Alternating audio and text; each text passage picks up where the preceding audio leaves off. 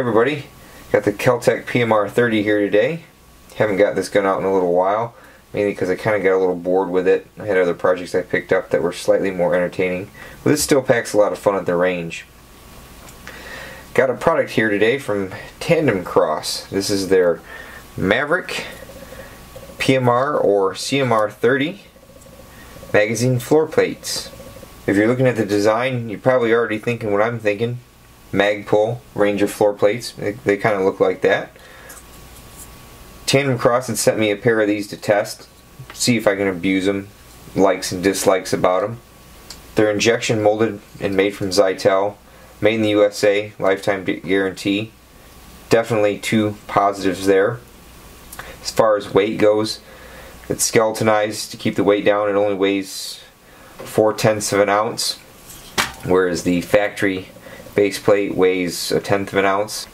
The positive thing about the increased weight is it does keep the magazines drop free.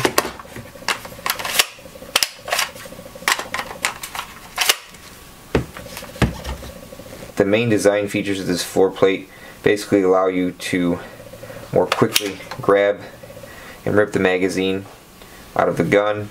The PMR-30 has the heel magazine release, or European style, so you don't have a magazine release up here. So you got to come in here with your hand and grab. You can come in here and very carefully hit the button and let it drop free, but it's easier just to come in there and grab it like that. The backside protrudes a little way around the magazine release to help prevent any accidental magazine release.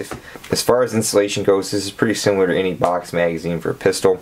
We have our base plate here, and there's a retaining protrusion here that holds the plate in place.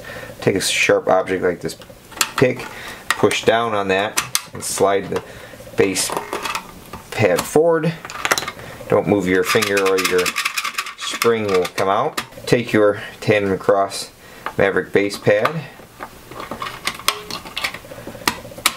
slide it over, push it all the way back, and there you go. That easy. If you need to take these off because of the loop here, you want like a punch that you can easily stick in there and jam the little retaining pin down, and then it'll come off.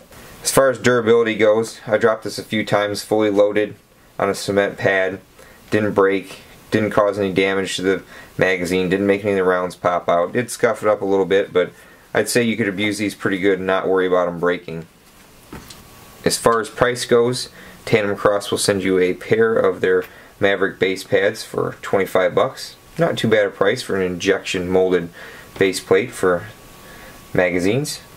With all that being said, any negatives I can think of? Not really. I mean, it's a base plate. It does its job. It's constructed well. About the only thing you probably could complain about is the magazine, if you set it on the table, doesn't stand up by itself anymore with the base plate installed. But I guess if you're shooting a competition where you're running around jamming your magazine and your gun with it on the table, that may be a concern to you, but it's not to me. I'll put Tandemkross's link in the description below. As always, thanks again for watching, everybody. Until next time, take it easy, everybody.